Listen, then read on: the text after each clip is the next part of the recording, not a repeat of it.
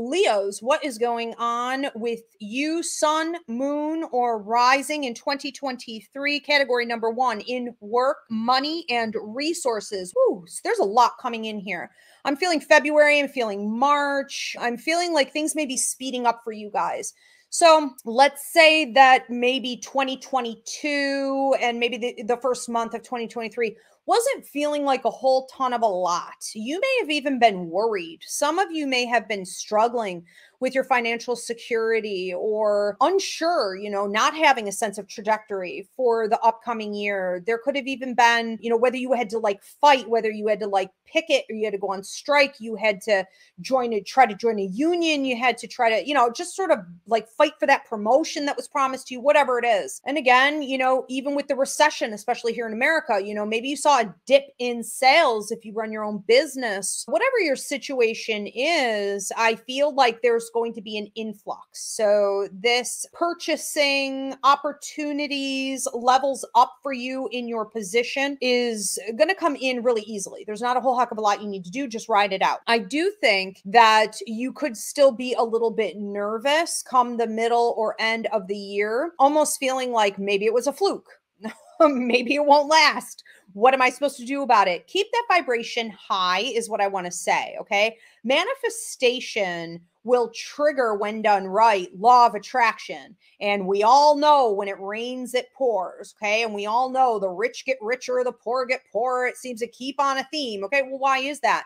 Because we're in the rhythm. We're in the rhythm. We keep it going, keep it going, keep it going, all right? So just have that attitude and don't snooze through the whole thing is the other thing I would say. When you get a raise, you get a promotion, you get a big opportunity, your business expands, whatever it is, you need to keep it growing.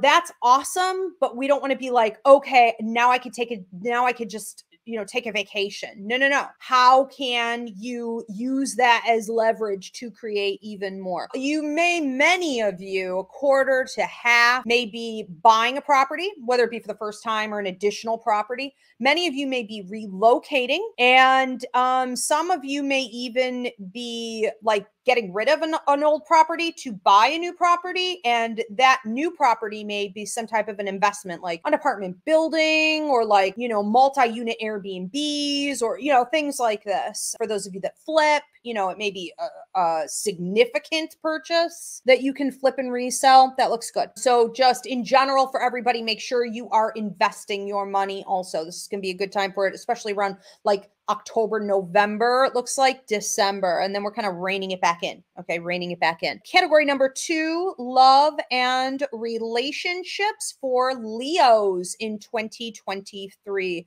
Sun, moon, or rising. Okay, so I feel some really supportive love partnerships coming in here for you guys romantically if you're open to love. Other people, you may be receiving this more from like family or friends. I feel true friendships. I feel deep loyalty. I feel like that's really important to you guys also because you are very loyal and you're going to be receiving back in some ways that you haven't in the past, maybe ever. Okay, for many of you. For some, maybe it's been a long time, or you had some loved ones that were amazing, but they passed away, or something like that. And you just never were able to fill those shoes, and now you're going to have some new players on your team.